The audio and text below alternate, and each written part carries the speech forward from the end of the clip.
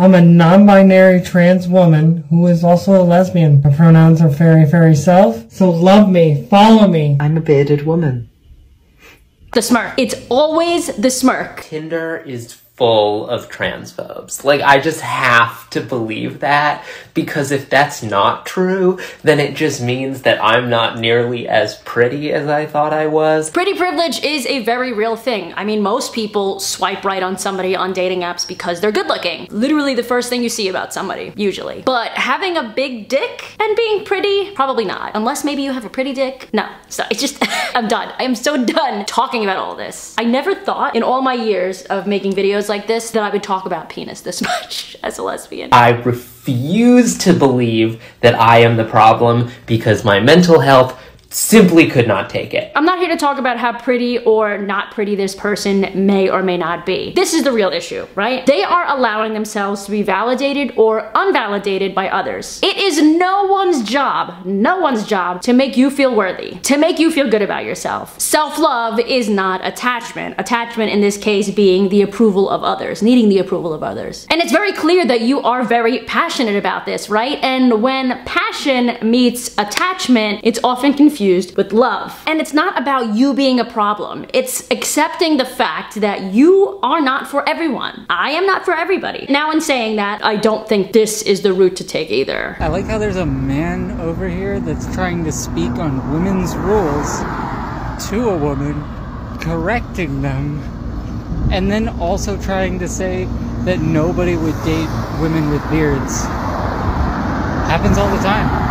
Men flirt with me, women flirt with me, non-binary people especially flirt with me.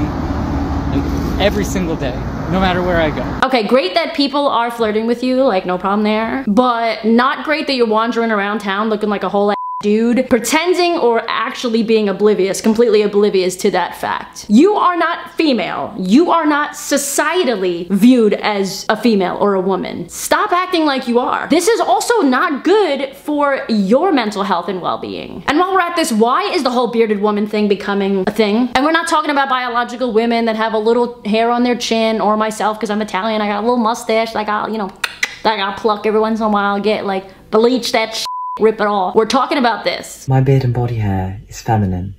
Hang on a minute, body hair is not feminine. Throughout the past 7 years, I've explored who I am, where I'm from, what my forms of expression are, who am I interacting with the world around me. Thank you for saying this, actually. This is the point I always try to make. Identity isn't all about self and internal. It is also external, how you move about in the world, how others interact with you and see you. Since growing and learning, I've been able to see role models who live as their highest, most authentic self. I want to try and share my journey here on TikTok. I'll take the bad with the good. I think representation is so important. As a baby tran, I saw that through drag queens. To see someone in bearded excellence and understand what it means to be pretty and to feel feminine in your body hair. I guess you can feel feminine, and that very much is an internal experience, but the world will still view you as a male. And saying this isn't meant to make somebody feel badly about themselves, right? It's meant to simply make them aware of how their energy is viewed and comes across in society. Example, you feeling like a woman but looking completely like a man and being male, going into female spaces is probably going to make most women in there feel unsafe. I'm just saying, be aware and don't do shit like that. To me, the rest is self-expression, and most of the Western world just doesn't care. I swear the stories that come out are just getting crazier and crazier, and I know a lot of you have been asking me where I get my articles, my sources, my information from, and I wanted to tell you about Ground News, and yes, they are sponsoring this video. I would be lying if I said it wasn't very difficult when discussing topics like this to not constantly get sucked into an echo chamber, whether that's the left or the right. I swear by Ground News, it is now an app and a website. They work super smart and hard at not only calling out political biases in the news, but making sure that you're aware of different viewpoints. I'm super excited to support them and have them sponsor this video because I think what they are doing is extremely important. Let me show you an example. I mean, look at this story about a new book that claims that Elon Musk became anti-woke because of his daughter's gender transition. We can see here that 19 sources reporting on this story, and most of them lean right. You can get a quick summary up top of the left and the right viewpoints, and then I can actually read all the articles related to this topic by clicking on the links. And we can switch between right, left, and center news sources, comparing the headlines and the articles to see how they frame the issues. This particular article falls into the ground news blind spot category, specifically for stories that are receiving either very little coverage or complete lopsided coverage. They have an entire news feed of these stories, so you can step outside of your echo chamber if you want. We love that here. And we can even follow breaking news or blind spots based on our own interests, like LGBT, for example. If you want to check them out and be better equipped to debate people with different views, click the link in the description below, or go to ground.news/Ariel and start seeing through manipulation and biased news. You will get 30% off if you use my link. And now back to the video. Saying that you're better than someone else is also not the way. I'm not a fan of this craziness. One video that you guys wanted me to comment on that went viral last week is a video of a gay guy who is supposedly dating a girl, and my thoughts on this might surprise you, but maybe not if you've been watching my content for quite some time. Yes, I am gay, and yes, I also have a girlfriend. This is my partner, Samantha Wynn Greenstone, and we've been together for 6 years. We just celebrated our anniversary, and we wanted to open up a little bit about our relationship because it's been so confusing for a lot of you. I am gay. I don't label myself as bisexual.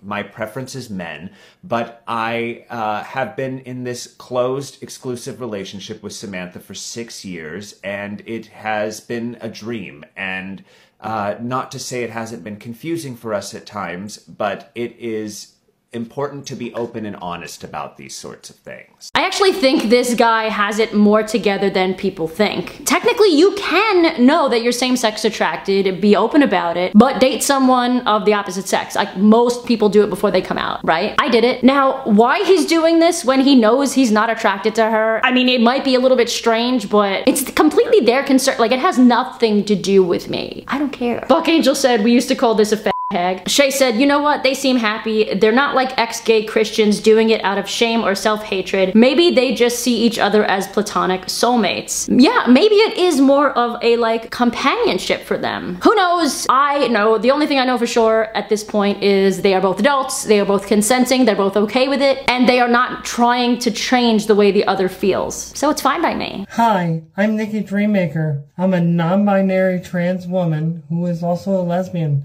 My pronouns are fairy, fairy self. So love me, follow me. It'd be great to talk to you. And to all the transphobes out there, please don't talk to me.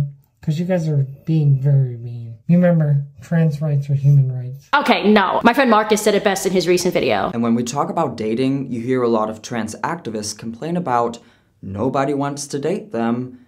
Who would voluntarily get involved with a trans activist who is full of hate, full of anger, and who is, to some degree, a little bit scary for, like, the regular person. And you're not deeply involved in this debate, of course, because I'm not scared of them. I'm just guessing it's a turnoff for most people when they hear some say, respect me, love me, or else. I really am so sick of all this. It's all about me and my feelings. Because this is what y'all are starting to look like. There are non-binary people. There are trans men who lactate. There are those who go by he, him, different pronouns. It's just inclusive to everybody. It is not hurting cis women to say chest feeding, but it does hurt those who go by other pronouns to continue to say breastfeeding, especially if they have body dysmorphia. What about the women who are upset at you guys calling us chest feeders, calling our vaginas bonus holes? Why is it always about your feelings and nobody else's? Why are no one else's feelings ever taken into account? Why are trans women are living their best lives untucked, I mean visibly untucked, seen as more important than the people that might be a little bit